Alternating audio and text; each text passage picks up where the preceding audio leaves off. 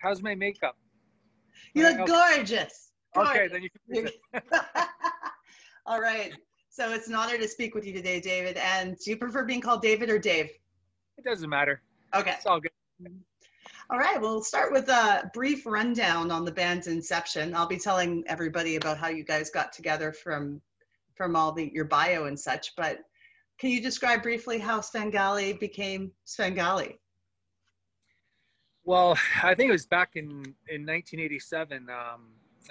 Andy and I, we played in a band together, and you know when you just start playing, you're playing with some guys, and to put it nicely, they weren't that very good. So Andy and I were always searching elsewhere for other players, and then one afternoon, it was like I remember like yesterday, it was a winter storm, and Andy and I were at my place, and we got a call from this bass player guy in Hamilton who was like 45 minutes away, and it was Sean. And he said, "Yeah, why don't you come to Hamilton right now?" I go, "Dude, it's like there's a winter storm outside." He says, "Come on up, we can hang out here," right? We never even met the guy before. So we drove all the way to Hamilton, and Andy and I in the storm, and we got to his house, and we hit it off right away. Like as soon as we met him, we hit it off. And so we started chatting about music, and then one thing led to another. He says, "I know this great drummer." And so I said, "Oh yeah." So we started talking about that. He called him. So we drove over to his house. And then it was Steve at the time. And again, it was great. And then from there, that same night, then Dee came into the picture. So we ended up getting together at Dee's place. By the end of it, it was 1 a.m. We're about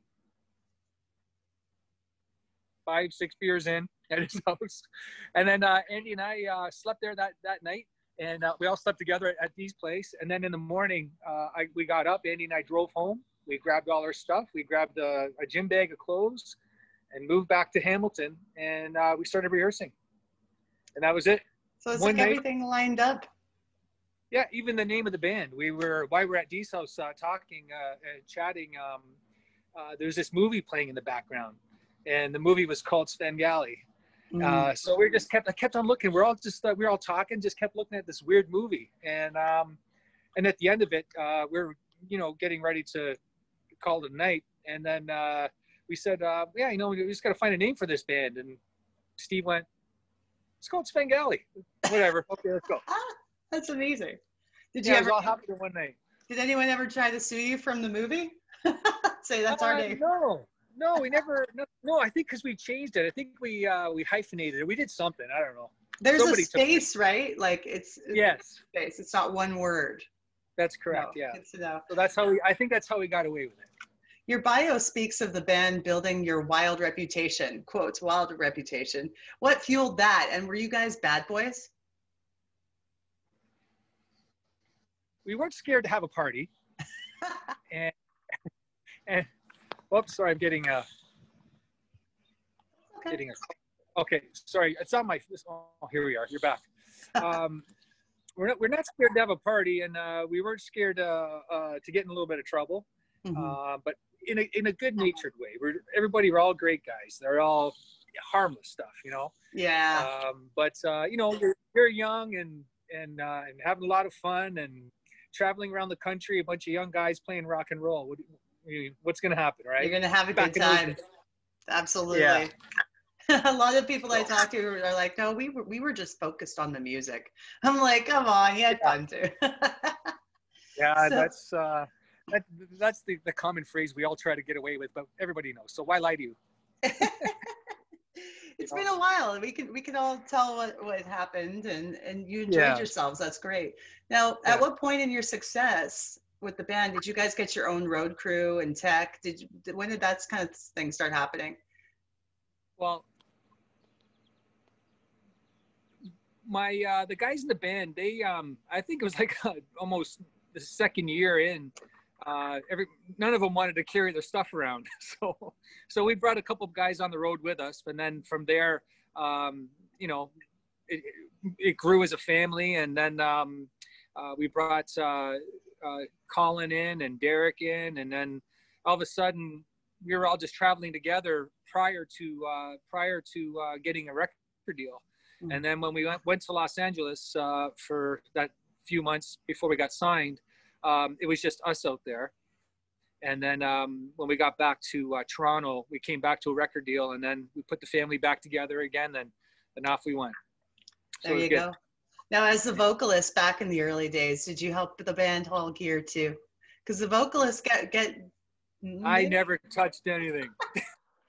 Sometimes there's like a deal where the vocalist's job is to do all the socializing. So you're supposed to be out there talking to the fans. I never did that either. I guess I got away with murder to some extent. Now I look back on it. I remember we were traveling. It was on the first record, the tour across Canada, and we always seemed to tour in the winter. We can't go in the summer. We always had to go in the winter. And I remember getting sick in Thunder Bay. I think we started in Montreal and started coming across, and I got sick in Thunder Bay. And then the record companies decided just to fly me gig to gig, so town to town and whatever. Ooh, and fancy. as soon as I got a taste of that, I got sick on the next tour too in the winter. So purposely. I'd arrive. I'd get to the hotels way before the guys. Like sometimes those drives across Canada to Vancouver, I'd get there a couple of days before them, and I'd be all rested, and I'd watch them show up in the tour bus, and they'd be all beat, and so I'd be ready to go. Were they like, "Come on, man"? Yeah, it was a couple times. They knew I was juicing it. I guess you would if you could, right? Now tell me about being on Headbanger's Ball, as we don't have that in Canada, do we? No. Headbanger's Ball. What was that show about? Did you see that? Did you see it? I didn't see it. I just read it in your bio. Can I find it on YouTube? I don't know. I gotta send that to you. It was. Please do. It was crazy. It was so I'll tell you, we were in England and we were playing the Headbangers Ball. We're playing in front of 50,000 Hells Angels. It was the Hells Angels reunion. And it was we got on the bus and we're heading out to the venue, and we're coming to the venue, and on the outside of the venue it's the British Army, and on the inside of the venue it's all Hells Angels. Wow. And so we pulled up to go in. I'm going, I don't know if I want to be here. And we pull up, and as soon as we pulled up, and the British Army got on our bus, and just checking us out, what's going on, we're here to play. And then when we got through that checkpoint, then the Hells Angels got on our bus. But the difference between the Hells Angels and the Army was the Hells Angels didn't get off our bus. It became their party bus. So we went backstage there, and and they were some of the biggest guys I've ever seen. Like it was the German Hells Angels that were running security. Mm-hmm. And the guys that got on our bus, their whole faces and everything were all tattooed, and they were like big guys. And I'm this little scrawny guy with hair down to my ass, wearing jean shorts and no shirt on. And I'm like sucking my thumb, hiding in a corner somewhere. So it was quite the experience. It was different. But anyway, so they have a big festival. It was their reunion, and the Headbangers Ball came out, and they just filmed us all around the venue. They had I can't believe you haven't seen this. The riding of the bull, that bull riding. There's so much going on there. It was crazy. And so they were following us around with cameras. And then we went on stage that night. And yeah, it was, they have a good time. I'd say that. Well, they were probably like, yeah, Canada, get over here. Let's have a good time. Oh, yeah, it was good. But that's the thing too. I think the reason why I didn't know about Headbangers Ball until I read it in your bio is because I am Canadian and I hadn't heard of it. Really? Yeah. Yeah. So Headbangers Ball is European. It's England. It's from Europe, right? From England. So, but I've heard of, there was MTV, the US Headbangers Ball. I don't know if you ever saw that. Yeah. So that was cool. But that was a lot of fun. You know what? I'm going to track that down. I know Andy has that, and I'll send it to you, and you'll laugh your head off. Like, it was crazy. I'm looking forward to it. If I find it on YouTube, I'll make sure I share the link with all of our listeners too, so they can check it out. Yeah.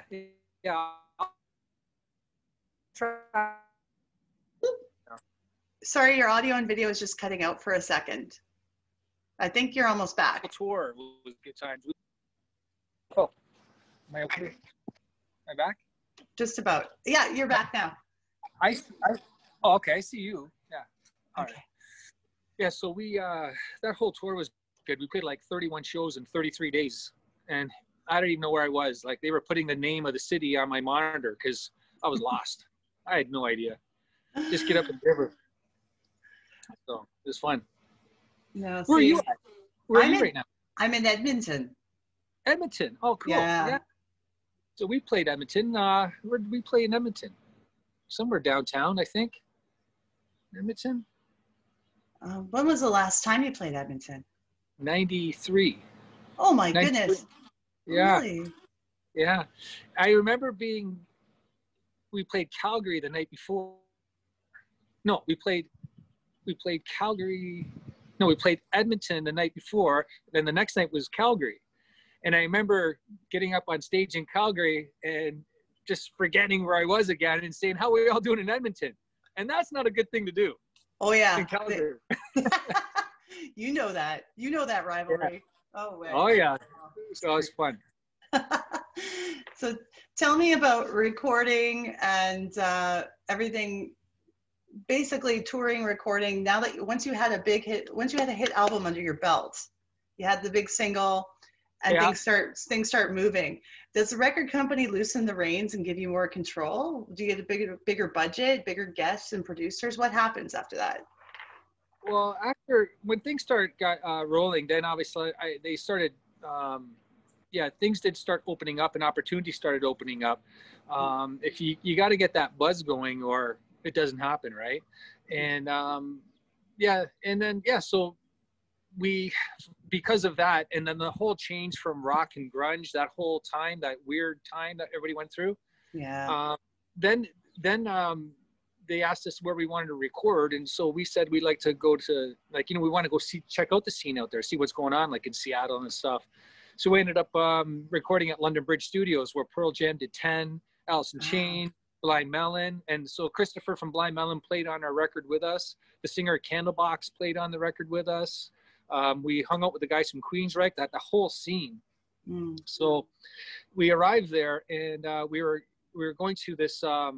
It was like pre-pro or rehearsals for the record, and we were in this rehearsal studio. And I remember walking up to the studio, and I'm going, look at these bikes, look at that. There's a beautiful Acura NSX back in the day, and I'm just looking at the quality of the cars in the parking lot. And when I walked in, and there's Alice in Chains and Soundgarden in there rehearsing, and Blind Melon at this place. So that was good. It was a great time. It was a cool time. Do you feel? Go ahead. And so during that process, there was this studio. I think it was called. I didn't even remember what it was called, but it was this. It's a cave, and it's like in the rocks by the ocean, and it's a really cool place. But it was kind of eerie when I was in there, and they took me there to do a vocal for. I forget what song it was. I don't remember anymore, but they took me there to do a vocal, and I just felt a weird vibe, and so I went into the sound booth, and then I saw like the headphones and stuff like that. So I started putting things on, and it just looked like it was like not cleaned up, like it was just left as it was. And then when I came out, from what I understood, Kurt Cobain was the last guy in there. Wow. Yeah. So it was pretty cool. Like it was weird. Yeah, like it probably has a certain vibe to it when you know that information. Yeah, when after the fact, it was weird, and I just thought, and I was saying, are you sure? And the guy said, yeah, sure. I'm telling you, and I just it was a weird vibe, like even in the studio with the people, everybody, but it was cool. It was a good experience. A lot of different experiences when you get to play music and you get to meet.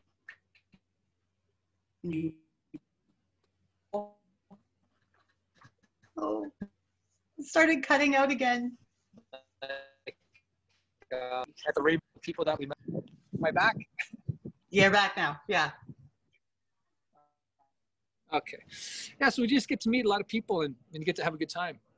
You know, it was a lot of fun. Was there, it seems like you really took the whole time and you were able to embrace it as it was happening and enjoy it. Because I know sometimes you hear that it's just work, work, work, work, and then folks don't get to really enjoy the success they've had. How did you take it at that time? How was I at that time? Yeah, how were you able to enjoy it all while it was happening, or were you just too busy focused on doing the work? I don't even think we thought it as work. We were just too busy having a good time. That's what I love to hear.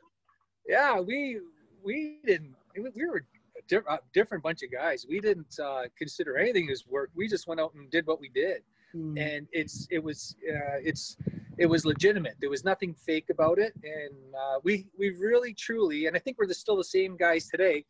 We don't give a fuck what people have to say about us. Personally, individually, or whatever. We just, and I would expect that from everybody. You know, just be yourself, and if people like it, great. And if they don't, then it's not, you know, it's not for them. But we were always that way. We couldn't care less, you know. Not in a bad way. Yeah, not in a bad way, because when you're in the spotlight, or when you're in a band, or even for yourself, you're behind a camera. You get judged. Whether you want to get judged, you get judged. Right, so people will have that, and if you can block that and just stay true and focus to what your goal is, and sometimes you get there. You know, it's good advice for everyone to hear. Absolutely. And I mean, did you ever feel pressure from the record label, or were things odd because of the fact that you're a hard rock metal band and it's all of a sudden grunge is here? Did that derail anything for you? The grunge movement? I think it derailed everything for everybody, including the record companies, because that was the time when people started to make records in their basement, right? And they didn't have to have these big studios and stuff. So I think that was the beginning of the end for a lot of stuff. Yeah, I mean, you know, it was a really, really weird time. But all you can do is just roll with it. You can't, you know, you can jump up and down and stomp your feet and stuff like that. But again, we always believe that we'll do it for as long as people want to listen, and we'll do it for as long as we feel good about doing it. And when time comes to end it, then we end it. Have you released any or re-released any music on vinyl?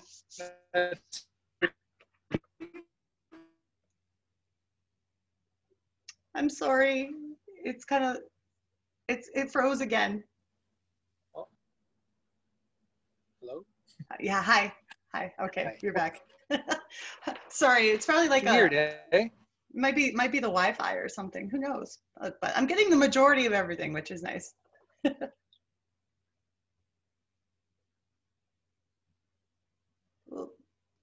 Frozen. Here? Almost. Oh. Yeah, not quite. How's that? Okay, I think you're back now. Okay, sorry about that. That's okay. It's okay. It's probably where the Wi-Fi. It might be the Wi-Fi where if that's how the signal strength is or something like that. Oh, maybe I should go inside. I don't want you to ruin the time you have outdoors while it's still nice. But I live outdoors. I'm always outdoors. This is my house, my backyard. It's beautiful, by the way. Gorgeous. Yeah. Thank you. Yeah, I can tell you've been doing some great work to it for sure. Yeah. And here's my my beer tap. Oh wow. That is sweet. How's the weather there year round? Do you get much of a winter? Oh yeah. We get a big winter here. We're expecting a big winter this year. So they're saying. So we'll see what happens. But I forget what were we talking about? We were talking first. We were kind of wrapping it up about the record company and the grunge era, but then about vinyl. I was asking about vinyl. Yeah. So I have some vinyl from we did vinyl in Europe. So we did Ice-T, the song Body Count. Yep. Yeah, we covered that. It's on vinyl. And then we have I think Hurt is on vinyl too from back in the day. And then Under the Influence, I think there's some vinyl in Europe. Yeah. What album track do you wish would have been a single? From back then? Yeah. From any of your releases. Well, there's from a commercial standpoint, there's a song on the second record called Shallow, and I like that song. It's rock, and then there was a song on the second record on Wire that I think it was kind of a breakthrough moment for us in writing, and it's called Tired of Listening. And and that's where Christopher from Blind Melon played mandolin on it. And if you listen to the last song on In Wire, it's live off the floor. It's me, Dee, Andy, and Christopher from Blind Melon playing mandolin, and we wrote a song on the spot. He came in the studio. We had candles everywhere. It was like it was incense. It was it was like our last night there, and we walked in the studio. We thought we were gonna have a party, which we did anyway, but. It was our last night there, getting ready for it. We came as ready for a party, right? They were going to invite a bunch of friends from Seattle, like a bunch of bands, people come in to say goodbye because we were there for 3 months. And then we walked in the studio. We looked into the control or into the room outside the control room, and there was all candles and stuff like that. And our producer Kelly said, "You guys remember that riff you guys were just jamming around?" She says, "Go in there and record it." Record a song. So me and Dee got together real quick and pounded out some lyrics and melodies, and then Christopher just jumped in and played it, and we did it in 2 takes, and it was the second take we kept. Beautiful. So if you listen to that song, it's called Who Said. We're gonna share a clip of it on the show if that's cool. We're gonna share some clips from the albums. So yeah, sure. Yeah, absolutely. What was one of your most memorable performances that you can recall? Well, my left nut is still ringing from Whistler when I got hit in the balls with a snowball. That hurt. Was that was that Muchmusic Snowjob? Yeah. Yeah. 93. Oh my God. So I remember waking up the next morning, right? And that was a night, let me tell you. And I remember waking up the next morning, and we read in the Toronto Star that the fans did not like Sven Gali that night. We were pelted with snowballs and stuff, right? And we were laughing. It was around breakfast, and our people in Toronto were calling us, and we're all laughing together going, how fucking stupid are these people? Because during each commercial break during Snowjob, Dee, our guitar tech, was running and grabbing snowballs and bringing pails of snowballs up on stage, and then during each break, we'd throw snowballs into the crowd, right? Just having fun, whatever. But then as the night started ramping up, and we were getting heavier and heavier, and then we broke into Under Chaos. Like the lights were so bright, I didn't even see the snowballs coming at me until the last second, right? So everybody thought that, well, Toronto Star said that, but the cool thing about that night was after we finished playing, we went backstage, and they took us to our hotel, and we got cleaned up, showered up, and they were picking us up in the lobby in a van to take us to this bar because it's going to be an after show party at the bar. So we got to the bar, and as soon as we walked into the bar, the DJ announced Sven Gali's in the house, blah, blah, blah, blah, blah, and all of a sudden fucking snowballs start flying everywhere in the bar. It was great. I think it was a lot of fun. It sounds like everyone had a good time. Nothing wrong with a good snowball fight. I think that if you talk to anybody who was around Sven Gali, it was always a good time. We never, ever, ever had a bad time. Like even on our drives, like it was always a good time. You have an excellent energy that's like so much fun. So I mean, man, that's amazing. Yeah, we had lots of good times. I mean, there's a lot of hard times in the beginning and stuff like that getting started, but because we're kind of all driven guys to begin with, we just weathered the storm and kept going. Somebody's got to like us, we said. Did you ever get to do Metal Edge magazine? I recollect that. I remember something. I know Andy is the keeper of all Sven Gali stuff, and he has everything. So I can ask him and see what he has. Yeah, because like I have nothing. I've been raped. Like all my friends, everybody comes over and people are leaving with stuff all the time. All the time. You're being generous. Yeah, I know. I'm half in the bag. I'll take it. I don't care. So. How does a band that has been together as long as you guys not get tired of each other on the road? Do you just get on a plane like you said earlier and you meet the band at the venue?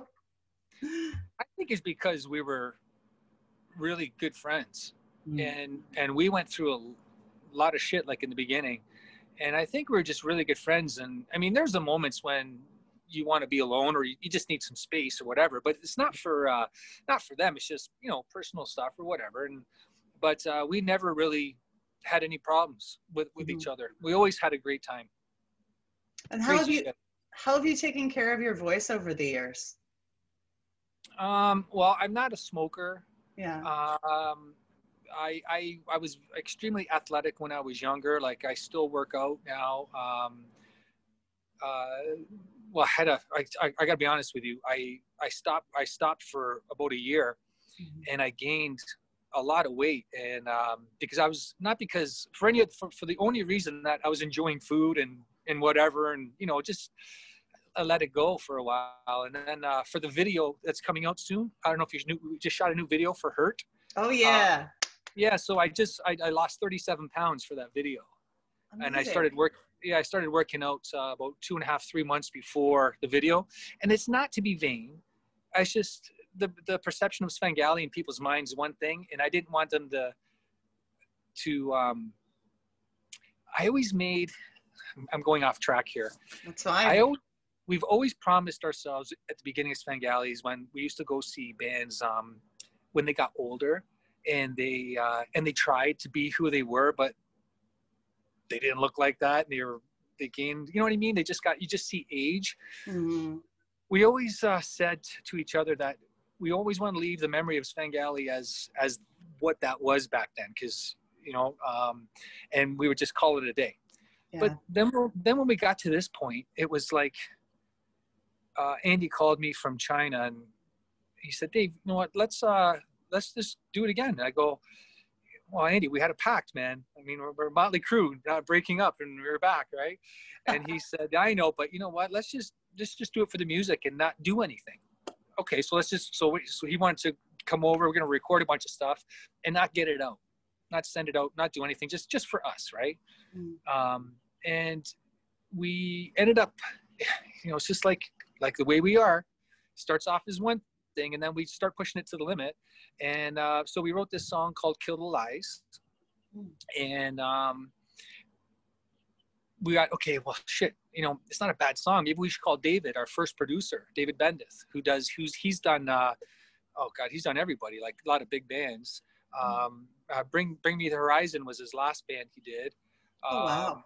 Yeah. And so we called him and he said, why don't you guys just come down to New York to my place and we'll go to the studio that we have here and let's bang it out. So the way Sven Gali disbanded, it was hard because we lost D and we felt like in all of our guts, we had a lot to offer still, like back then. Like if we kept going, I think that we'd have had a lot to offer Canadian music and to people, but fate is fate, and we just again roll with it. And I'm a believer that my destiny's been written already, and I'm just following the path, trying to make the right choices. Mm-hmm. And that session and the EP3, it was therapy. In the end, it was therapy for all of us. It was getting to know each other again and getting out a lot of stuff. The way it came about and the ending of it, and when we were done, it was like a feeling of like this weight off our shoulders that we could still do it. And even though we're 50, it's heavy. Like doesn't sound light, it's heavy. And that's important.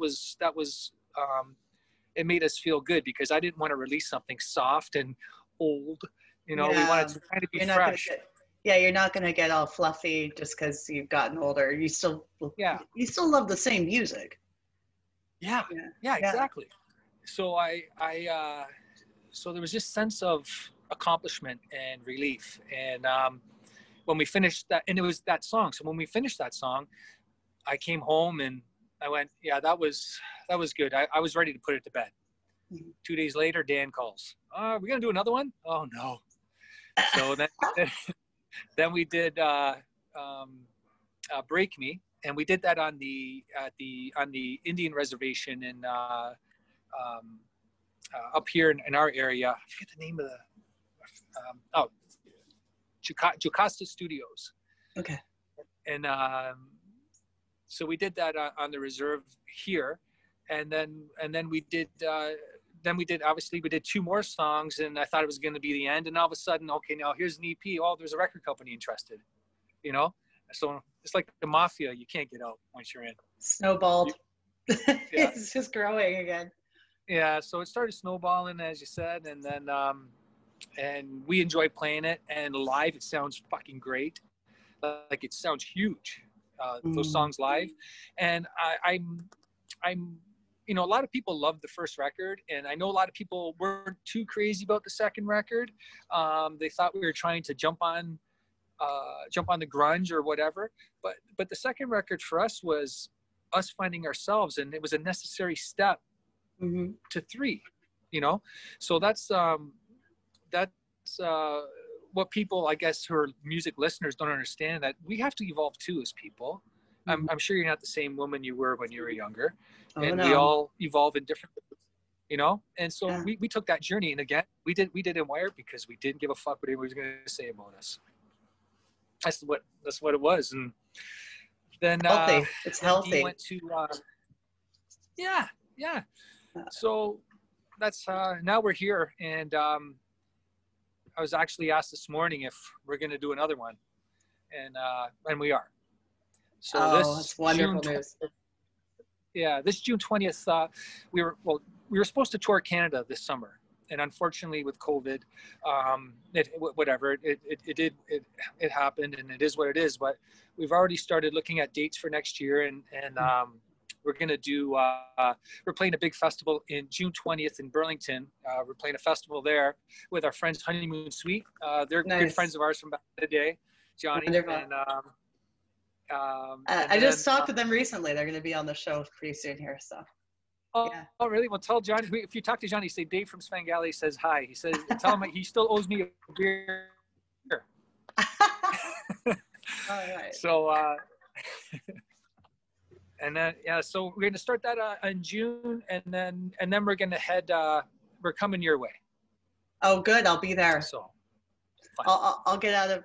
Hopefully, everything will be. We'll get the vaccine or whatever, and it will be good to go. But I want to be there. I'll definitely come check it out.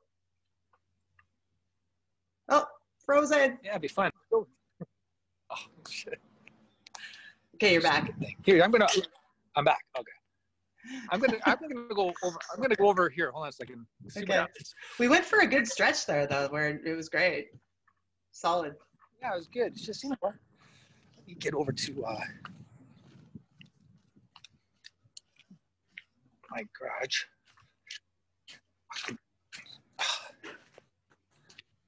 I'm trying to see if my Wi-Fi signal picks up in here, but it's okay. I should get it better inside. There we go. I actually work for tech support, so I deal with this Wi-Fi thing all the time. Where's your router located? Really? Yeah, where's your router located? In the basement. Yeah. That's why, probably. Yeah, that's why. But anyway, I'm in a better spot. I'm Sounds sure. Good. Sounds good. Yeah. So. Okay. Yeah, I still have a few questions. I hope your time is still good because I don't want to keep you too long if you're busy. I'm totally free. I ended my day just before our call, and I'm ready to have a beer. Oh, nice. Very nice. So What is the difference now? Have you guys you've had the opportunity to play in the UK? Have you ever done the European festivals? That's one thing that we haven't got to yet, was the European festivals. After we did that first tour in England, and we did Germany, pardon? Germany and all that stuff. We came home, and then I guess the next step was to go back and do festivals and stuff like that.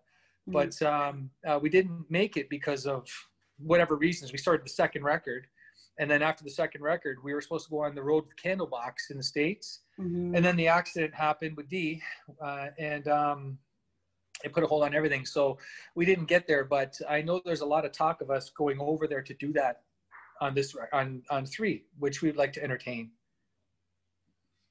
Yeah, I feel like it would be a totally different animal to do a European rock festival. I've just heard it's the most amazing experience for many Canadians that have gone over there and came back and told me about it. Have you seen, I'm sure you've seen Disturbed in Germany, playing Down with the Sickness. Have you seen that video on YouTube?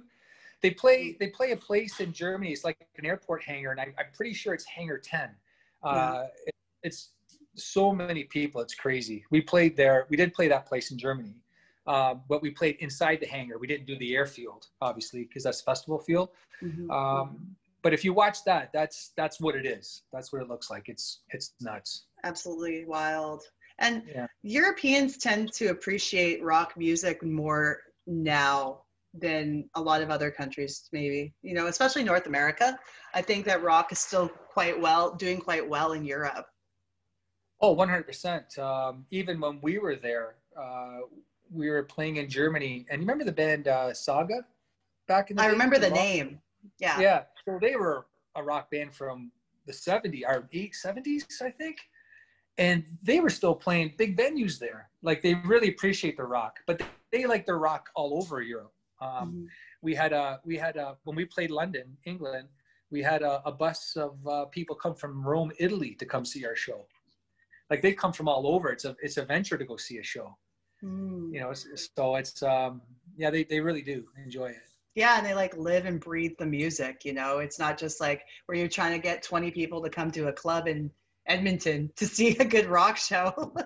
you know, it's like over there they're like, yes, we embrace live music and we want to learn new artists. And I absolutely love that.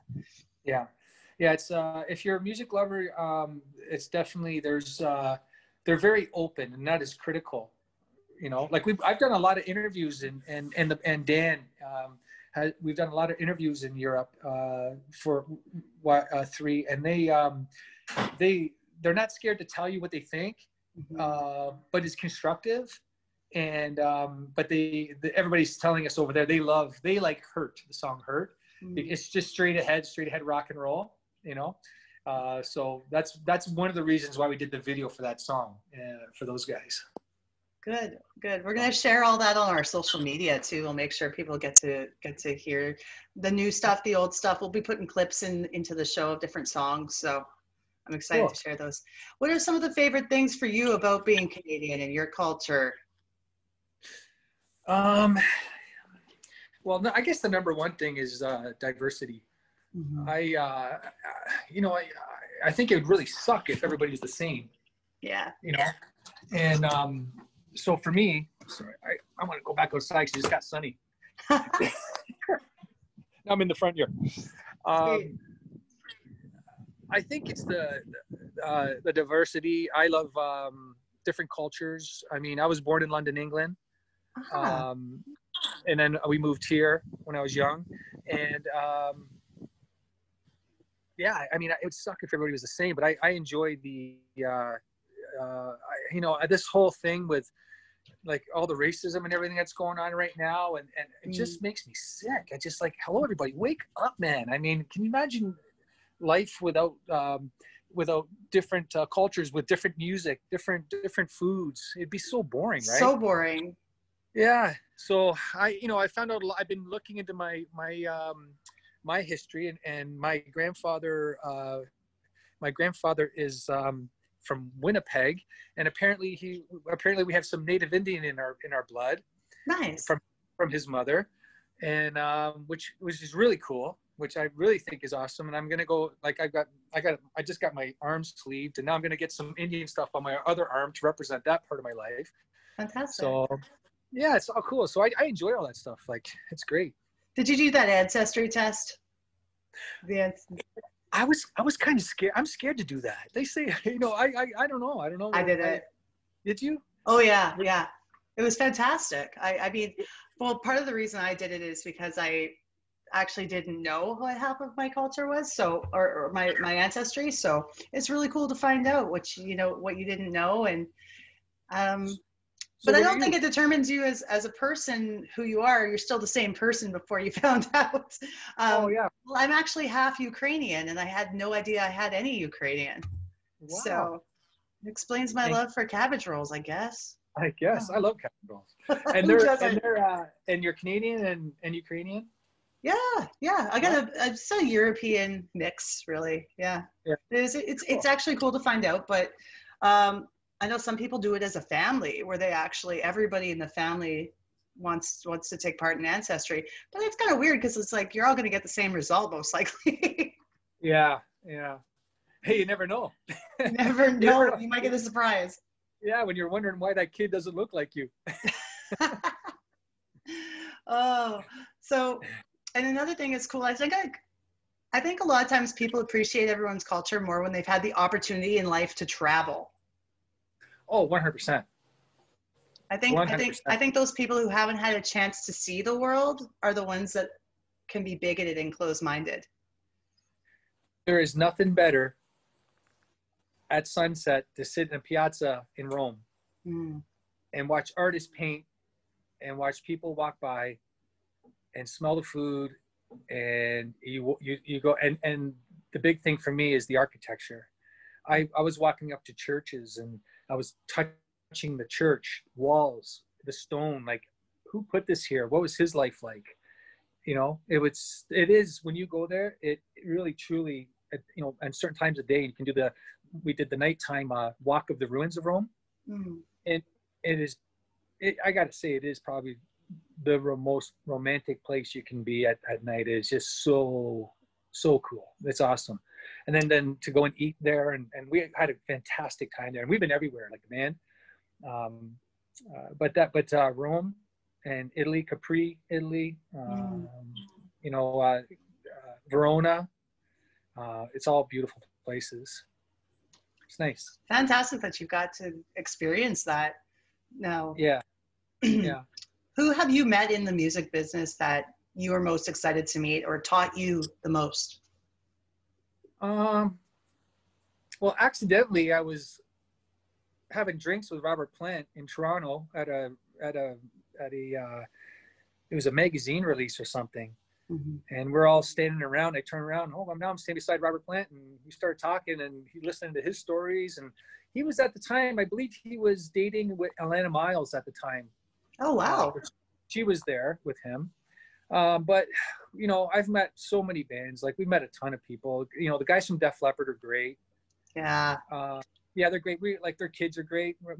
I'm a big soccer guy. Like, my son plays soccer all over. I was a big soccer guy. That's great. I'm a Liverpool fan, as you can see right there. Yeah, nice. And they're playing right now. And so I was playing soccer with those kids, and they're great. They're pretty down to earth guys, you know what I mean? Yeah. Who else? John Candy. He was a blast. Legend. You know, he was a blast. Julia Roberts, Keith Sutherland, shooting pool and Hollywood Billiards on Hollywood Boulevard. Just tons of people. So Rockin' Ronnie Hawkins. I don't know if you know. Oh yeah. Yeah. So we were fortunate one night. Sven Gali, him and his wife and their girlfriend. We were fortunate to wow. around a dinner table, and we had dinner with them, and then he started telling us his stories And I tell you, we sat there all night. You know, their girlfriend was rolling joints, and he was telling us about rock and roll and what they went through and stuff that they went. It was just incredible. So it was great times. Oh, I can only imagine the stories. Yeah, Wow. it was, yeah. Yeah, all the guys are good. I mean, the guys from Queensryche, I love Jeff Tate. I got to say, he's one guy that when I met him, I said, Jeff, I'm not a starstruck guy. But I have so much respect for you. And that's what I said to him. And then I walked away feeling like a fucking idiot. Oh, it's so embarrassing sometimes when you meet people who are like your idols, or they inspire you, and you're just like, I don't know what to say. I'm gonna say something stupid. I'm sorry. Yeah, we're not starstruck guys, but I tell you, meeting Jeff Tate was a cool experience for me because I listened to him so much when I was younger. You know? But remember that Queen of the Reich EP that came out? It was awesome. Yeah, no, he's a fantastic vocalist. Incredible. Yeah. Now, did you get involved with using the internet for Sven Gali and promotion in its early stages in the 90s? Or was that something that was still not on the radar yet? No, it wasn't really much on the radar too much at that time. No, we just missed that. You know what I mean? Like we just missed that. And I'm still not a huge social media guy. Like I'm so busy, and I know people live their lives around it, and a lot of people have made a lot of money doing it and around it. But and not that I don't like it. It's just Frozen.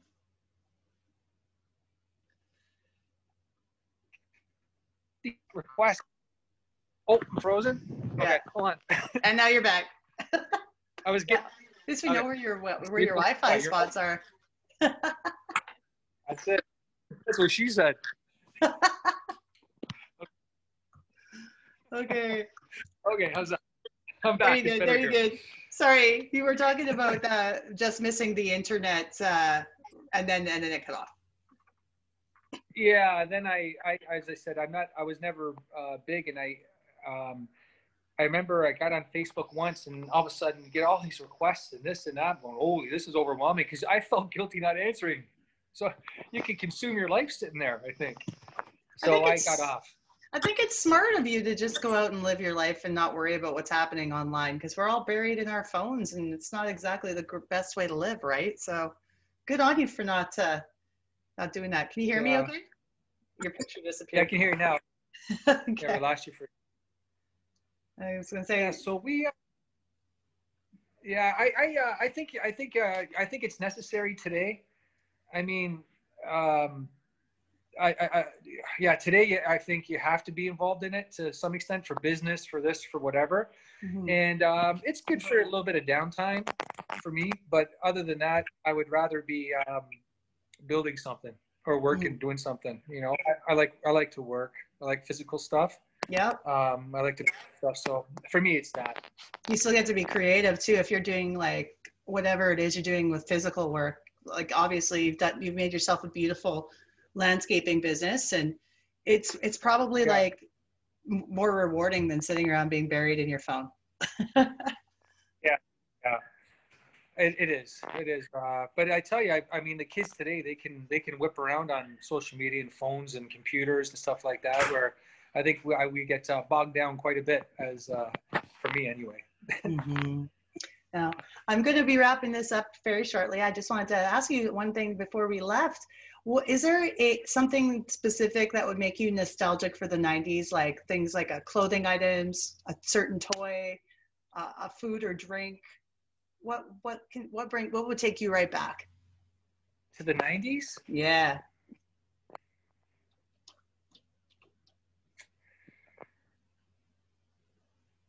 To the 90s. Oh yeah.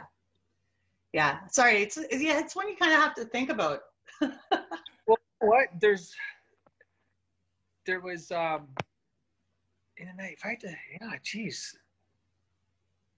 I don't know. I mean, I think that when I think about the 90s, I think about when we recorded the second record, And I think about the, you know, once or twice a week, we were just, you know, we're young guys, obviously on a budget.